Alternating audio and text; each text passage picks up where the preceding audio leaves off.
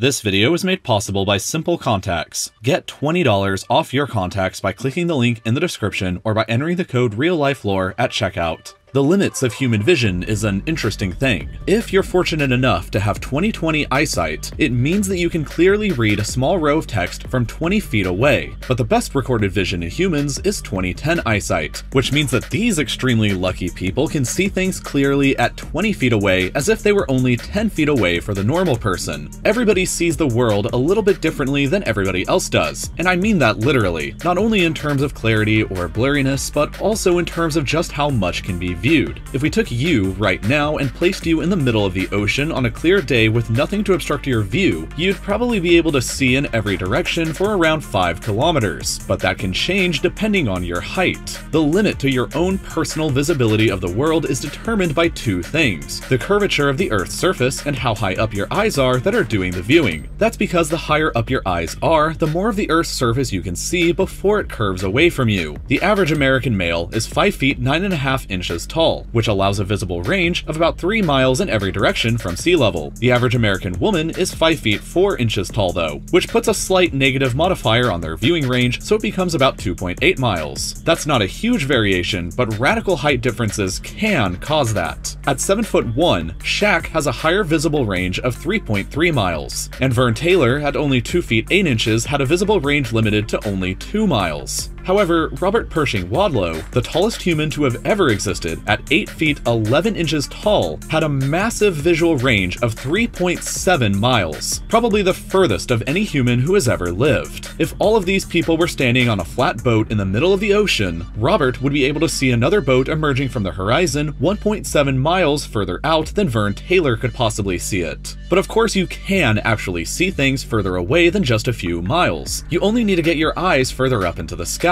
One of the tallest observation decks anywhere in the world is inside the Burj Khalifa in Dubai, at 555 meters up. From all the way up here, your line of sight extends out to 84 kilometers in addition to whatever you can see based on your personal height. This is so high up that it becomes possible to see the coast of Iran all the way across the Persian Gulf under optimal conditions. It's also so high up that it causes some other weird situations. Up on the higher levels, it becomes possible to see the sun setting several minutes after it's already set on the surface. Once again, because of the Earth's curvature and your viewing perception from so high up allows you to see further around that curvature. This has led some local Islamic clerics in Dubai to rule that those living above the 80th floor in the building should wait 2 additional minutes before breaking their Ramadan fast, and those living above the 150th floor should wait 3 additional minutes to give the sun more time to actually set for them. In fact, being near the Burj Khalifa actually allows you to witness the sunset twice in the same day. I don't know what that means for Ramadan, so let me know in the comments, but essentially you could watch the sunset happen on the surface, and then take the elevator up to the observation deck, which is fast enough that you could get all the way up to the top and witness the sunset happen all over again. Similarly to buildings, being high up on mountains or hills can also increase how far away you can actually see something on the Earth's surface. In theory, standing atop the summit of Mount Everest should give the largest field of view anywhere in the world out up to 340 kilometers in every direction. If Mount Everest was in the middle of Germany, that would give you the ability to see over roughly the entire country. But Everest is kind of surrounded by other mountains, which spoils the view. The longest line of sight that anybody can achieve on Earth is by standing atop the summit of Dankova in Kyrgyzstan and gazing a ludicrous 538 kilometers away to the Hindutog mountain pass in China. This is only possible to see under the right weather circumstances, but nowhere else on the planet is it possible to see something else with your naked eyes that's over 500 kilometers away. For reference, that would be like standing in New York City and being able to see Toronto, or standing in Los Angeles and being able to see Sacramento, or for a European comparison, standing in London and being able to see either Edinburgh or Cologne in Germany. But so far, we've only been talking about how far away you can see something on Earth's surface. Your eyes can see things that are much, much further away when you turn them upwards towards space. Most of the stars in the night sky that you can see are located within a few thousand light years away from you. A light year meaning the distance that light travels within 1 year. here. The furthest single object that your naked eye can see while on Earth is V762 Cass in the Cassiopeia constellation at 16,308 light-years away. But much further away than that is the Andromeda Galaxy, a collection of objects which represents the furthest possible limit of your own naked eyesight into the cosmos. Andromeda is faintly visible without the need for a telescope at a massive distance of approximately 2.5 million light-years away. For most of human history, this served as the furthest limit for our vision and perception of the universe, until the advancement of telescopes. Now we can see things that our ancestors never could have, like the galaxy GN-Z11 at 32 billion light-years away from us. Somewhat confusingly, you may remember from previous videos that I've made that the universe itself is only about 13.8 billion years old. The reason that GN-Z11 is 32 billion light-years away is that it probably doesn't exist anymore. It's so far away from us that we're witnessing what it looked like 13.4 billion years ago, because that's how long it's taken the light to reach us for us to observe it here on Earth. But this galaxy probably isn't at the edge of the universe. It's just impossible for us right now to see anything that's probably beyond it. The universe is expanding quicker than the speed of light can move to catch up with it, which means that the light of objects more distant than GN-Z11 will never reach us here on Earth, which means that we'll never be able to see what lies beyond. This problem will become worse and worse as time goes on though, as the universe continues to expand. Eventually, sometime between 4 and 6 billion years from now, the only objects in the night sky that will remain visible on Earth, if it still exists by then, will be our own small local cluster of galaxies. The universe as we know it today, that's filled with trillions of galaxies, will be totally invisible and unknowable to civilizations of the future, which means that they may mistakenly think that the universe is much smaller than it actually is. But we may think that ourselves. A few billion years ago, it was probably possible to see even more galaxies than we can currently see today, since the universe hadn't expanded quite as much. There's no telling what lies beyond the limit of what we can see in the universe, and we'll probably never know. It's a serious and unsolvable problem that will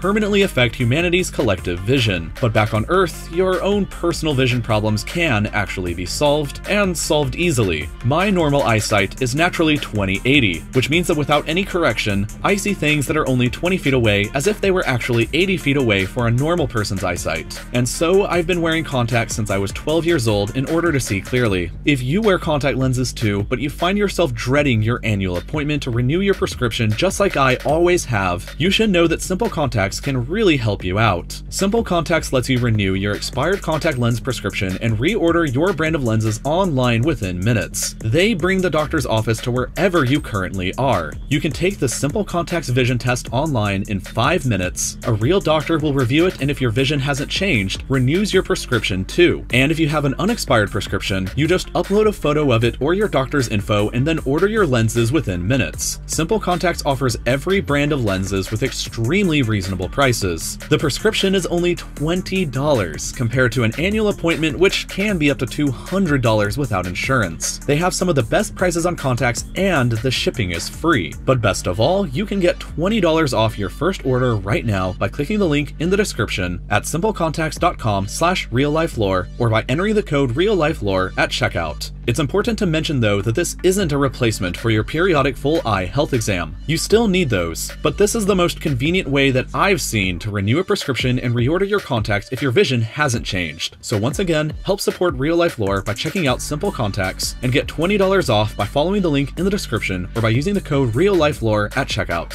Thank you for watching.